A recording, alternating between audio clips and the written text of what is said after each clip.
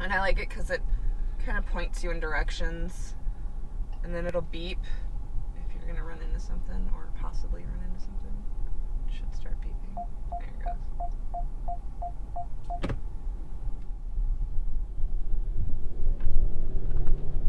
Zero problem, you know, getting enough pickup to go up an on-ramp or whatever, you know, getting ahead of people in traffic.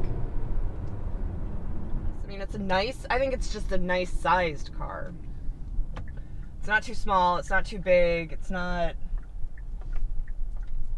you know, the gas mileage is great, again, because I drive everywhere.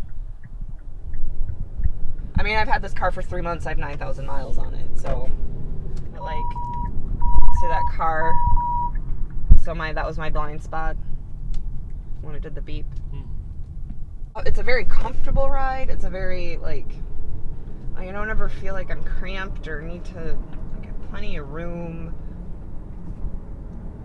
I'm never uncomfortable, which again is good because I spend, you know, 5 hours a day doing this. So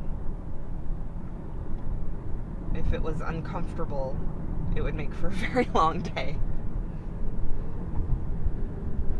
I've hurt my back before, and like putting the heated seats on, and you get just that nice warm heat on your back, so if you're sore or whatever, you can just kind of like having a little heating pad. But the air conditioned seats are nice. So.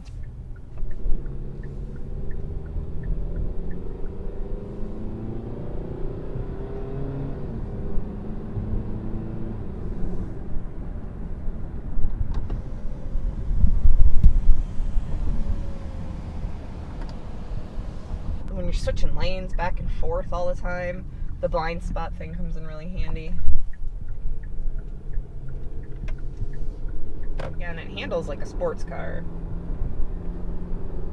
I guess for me the best way to describe it is it handles like a sports car, but reminds me more of a luxury car. I mean, you can take nice corners and you're not getting tossed around everywhere.